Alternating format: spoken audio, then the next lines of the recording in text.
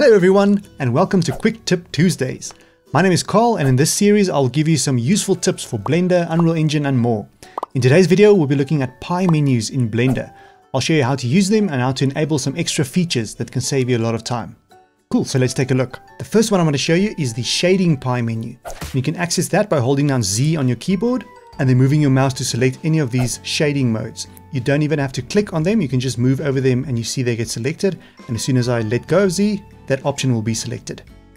So let's switch back to solid view, and these settings are available at the top right over here as well, so we can switch between those using these buttons. But the cool thing about using the pie menu instead is it pops up wherever your mouse is, so you don't have to shift your focus to these buttons. You can simply, while you're working, hold down Z and then quickly switch between these modes.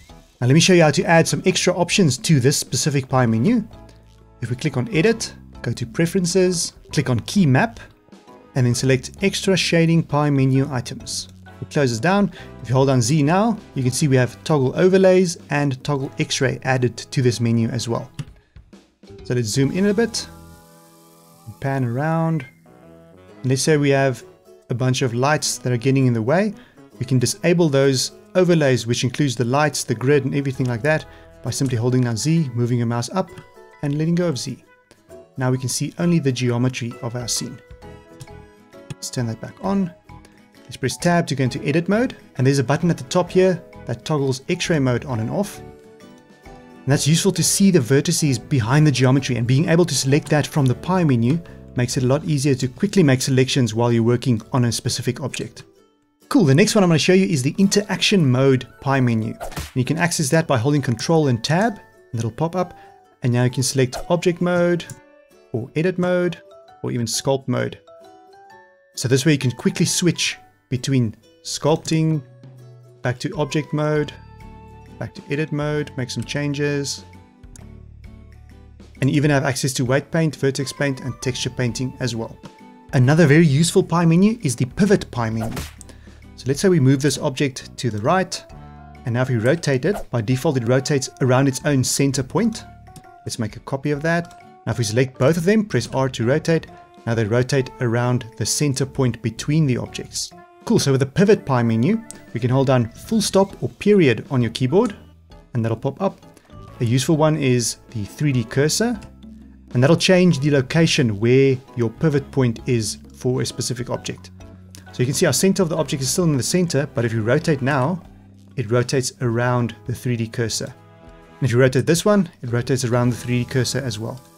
Let's hold down full stop again and go to individual origins. That's another useful one. Now if we have two objects or multiple objects selected, if we rotate them now, they no longer rotate around the center point between the objects, and each object now rotates around its own center point. Let's just switch it back to median point. That is Blender's default pivot mode. Cool, and the last one I'm going to show you is the snap pie menu. To access that, you can hold down Shift S. And here we have a whole bunch of options. Some useful ones are cursor to selection and selection to cursor. Let me show you how those work quickly.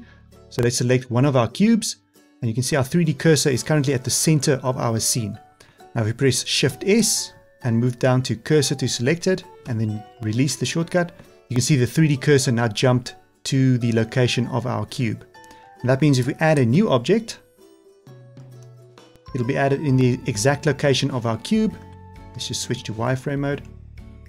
And this way you can easily create new objects at the exact location of another object. You can also move an existing object in this way. Let's select this cube, hold down Shift S. Now we're going to say cursor to selection. Now the cursor jumps over there. Now let's select our sphere, hold down Shift S and select selection to cursor. There we go. And as you can see, this can save you a lot of time in the long run. There are more pie menus for you to find, but these are the ones and the features that I use the most. Awesome! Thank you very much for watching. I hope you found some useful information in this video. If you liked the video, please click like, and if you didn't like it or didn't find anything useful, you can dislike it as well without feeling bad, as it helps me choose the best topics for future videos. Please let me know in the comments if you have any suggestions that can help me improve, or post a question and I'll do my best to help you out. Cool! Until next time, stay curious, stay positive, and have an awesome day.